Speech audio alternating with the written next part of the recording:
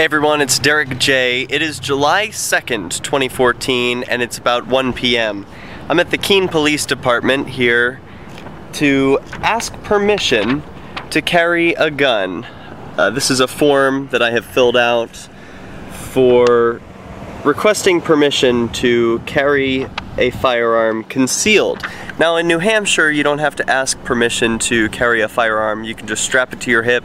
Doesn't matter what the size, what your age. As far as I understand, you can just strap a gun to your hip and walk it around.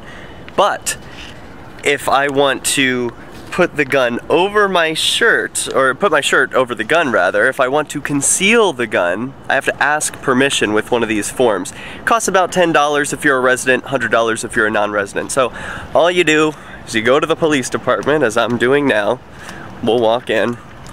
And video recording inside these places is okay, but you'll want to let other people know that you're recording if you live in a place where and if you just want to be courteous, just in general. So, hopefully this doesn't take long. I'm going to go to the records department here, and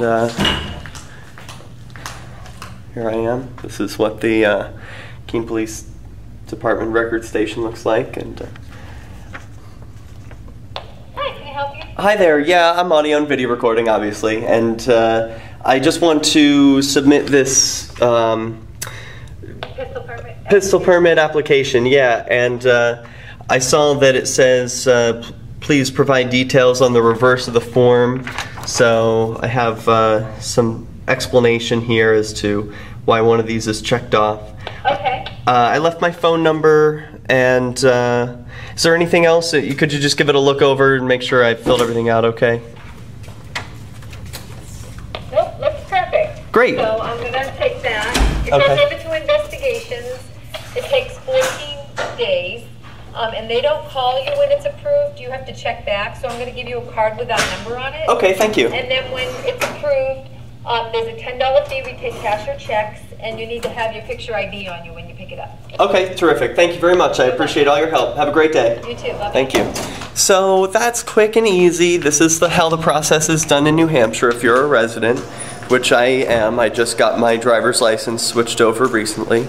That took all of about 2 minutes to go fill out the form and hand it in.